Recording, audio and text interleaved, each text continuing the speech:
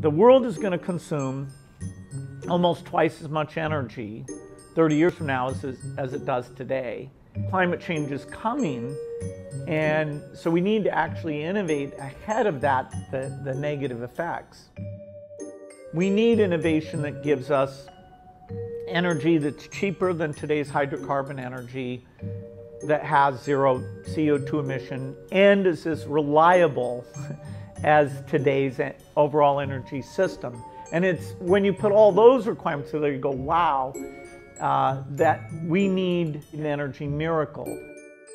Now, that may make it seem too daunting to people, but miracles in science, miracles are happening all the time.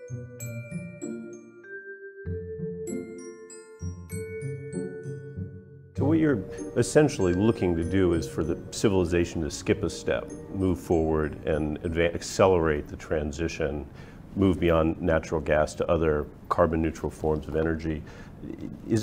Have we ever done something that big as a species before? Well, sort of no, because the scale of it's very big.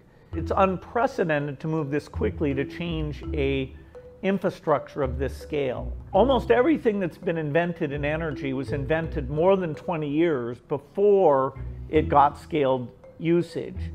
There's this guy Parsons, who nobody knows, who took us from the steam engine to the steam turbine, which is 1890, this unbelievable advance. It wasn't used significantly in his lifetime. A guy named Diesel invents the diesel engine, brilliant idea, doesn't catch on, he commits suicide, jumps off a boat.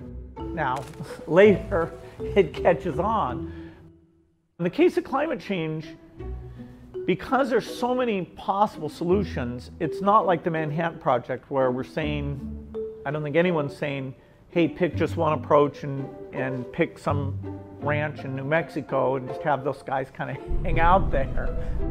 Here, we want to give a little bit of money to the wild-eyed guy who thinks the high wind will work. We want to give a little bit of money to the guy who thinks taking sunlight and making oil directly out of sunlight will work. That's the kind of thing that we should be funding more of. Talk a little bit more about some of the technologies you're most excited about, where you see the greatest potential for a really kind of game-changing breakthrough. Well, if you talk to most people, they, I think, expect that wind plus solar photovoltaic, solar PV, right, solar electric, isn't that going to eventually come and solve this problem? Now, unfortunately, solar PV is still non-economic, but the biggest problem of all is this intermittency. That is, we need energy 24 hours a day. If somebody is freezing to death in their apartment, we want energy now. We can't say, hey, wait a few days.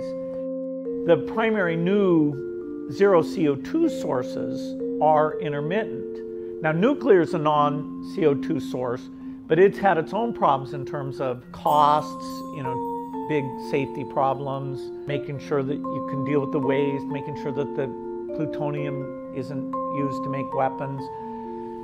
I personally, I think we should continue those things, but I think there's many other things, including trying to get rid of nuclear's problems, including the solar chemical approach, including high wind. So you've been speaking to governments around the world and to private investors, and what are you asking for? Well, my basic message is let's be realistic about how we're going to get to the 2050 goal. I feel like there's been all this discussion about the 2030, the near-term end goal, which is good, but there are things that have such long lead times, including innovation itself, that if they're part of your 2050 solution, you have to get started now. The rate of innovation should be more than doubled. And the government R&D budgets and private high-risk taking investments are a necessary part of doubling that speed. I'm a big believer in foreign aid, but the climate problem has to be solved in the rich countries. China and the US and Europe have to solve CO2 emission. And when they do, hopefully they'll make it cheap enough for everyone else.